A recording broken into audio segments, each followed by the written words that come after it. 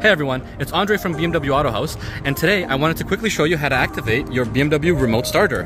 Now most BMWs will have this, all 2022 models will have this, and to activate it, all you have to do is simply click on the menu AC button here.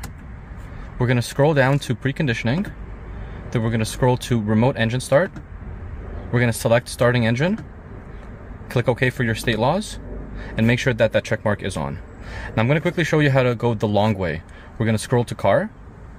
So from the main menu, we're going to scroll to Car. Then we're going to go to Settings.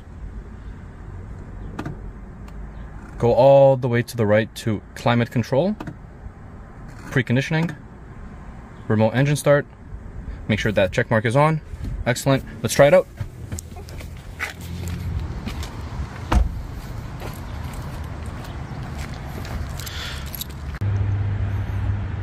And now to turn on the BMW, from the key fob, we're going to click 3 times on the lock button.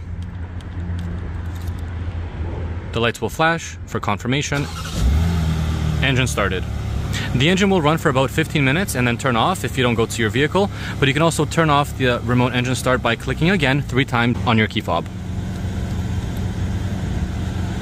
Lights will flash for confirmation. And there you have it. That's how you turn on and activate the remote starter for your BMW. This has been Andre from BMW Auto House. Stay tuned and watch for more BMW tips and tricks.